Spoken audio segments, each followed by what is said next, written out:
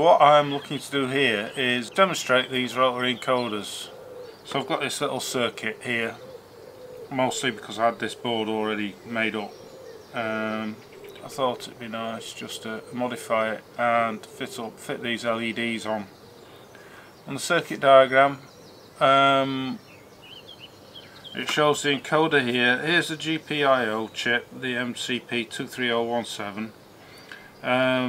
This half of the chip, the GPA side, is connected to the encoder. GPB side is connected to the LEDs. And the I2C connection is made to the Arduino down here. Oh yeah, on the diagram you can see there's no pull-up resistors. This is because the 2307 has internal 100k resistors can be pulled up, so I've turned them on instead, and that saves a lot of hassle. I've set the display to give me various values as I rotate the thing. The original binary value, conversion into decimal and hex, the index I'll explain in a bit with the software, and the direction, which is linked, index and directional links to help me work out which way the dial is turning. Let's look through the code. I've got the traditional include the libraries. I've used the Adafruit drivers libraries. I've set up my OLED screen. What else have we got? What I like to do is split up my code into sections, into little files. So this section is settings, and then we've got various functions for the OLED screen, and then the functions for the encoder. For me, I just find that it simplifies everything. The setup does all the traditional setup things. Set up the display, set up the we set up the MCP23017, set up the GPA for input, and I'm turning on the internal pull-ups. The GPB, which has all the LEDs on it, is set up for output. I then go through a countdown on the LEDs because I can. Clear the display, and then I go and get the initial encoder values as they're set out to be used, and then just this section sets up what I want to print out using the sprintf. So each line is set up in a formatted string, more or less. And then I output that tree, and then what does display encoder?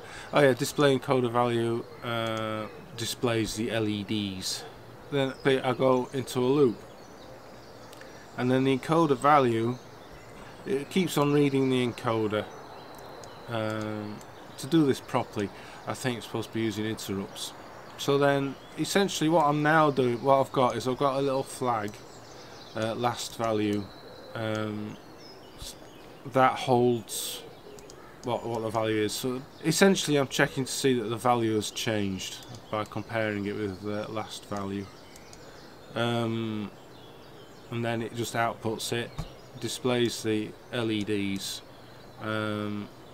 sets some of the settings and turns the monitor LED low, and then loops again. Read encoder, go to definition. The read encoder function, it reads the binary 8 bits into a byte, and outputs that byte from the encoder value. Go to declaration, get encoder value, and a bit shift. The output is this byte here. I'll loop through all the bits on the GPA port and read them one at a time, and then bit shift them into the read encoder. The encoder direction,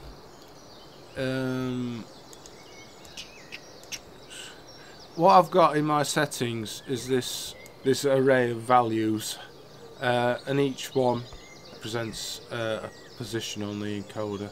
By looking in the data sheet, you can see that there are a number. There's a lookup table actually described. The lookup table only really works when you've actually got the encoder set up properly. By looking on my circuit diagram, you can see that I've connected 1 to 0, 2 to 1, 3 to 2, 4 to 3, and so on, all the way up. If I connected them in a different order, I would get a different binary value. I've got an encoder set up, encoder values. If I wanted to like reset the encoder or set it up again, I run this little. I just uncomment out this the thing in setting. In main. Use that to capture the encoder values as they go through. Right, to work out the direction, because I've got this lookup table with the values in it, I can now go through to back to my encoder functions. Essentially all it does is it knows the value of the given thing, but it doesn't know where that value is in the scheme of things. It doesn't know where so it's got the binary value, it's converted it to a byte, but it doesn't actually know where that byte is in relation to where it is in the rotation, as it were, in the 360 degrees. This little loop, it loops through the index and finds the position in the index where it is, and then exits. Then I've got a couple of these two here, boundary checks. So when you go through your 360 degrees, you go all the way through. So you go back to the beginning, back to 0, or back to 360, or whatever, or 128 actually. So the direction then is true is clockwise, false is anti-clockwise. So now let's take one apart.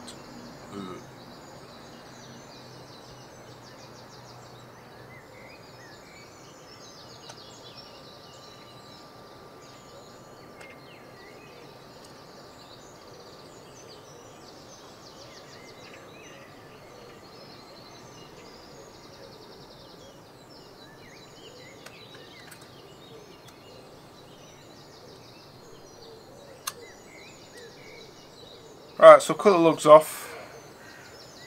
This part. Oh, so one track, one central track, and a number of positions. 1, 2, 3, 4, 5, 6, 7, 8. And underneath there we have,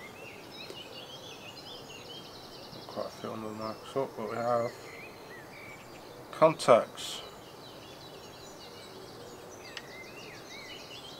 Oh, let's see. Yeah. Contacts. 2, 4, 6, 8. 8 contacts at different spacings. Ooh, some gooey stuff.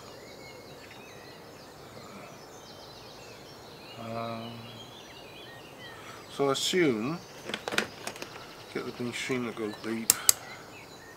Central thing here. Oh, make sure I get on something on screen. So central, center, contact, and so on. Yeah. These look like they're arranged. They've been arranged scientifically.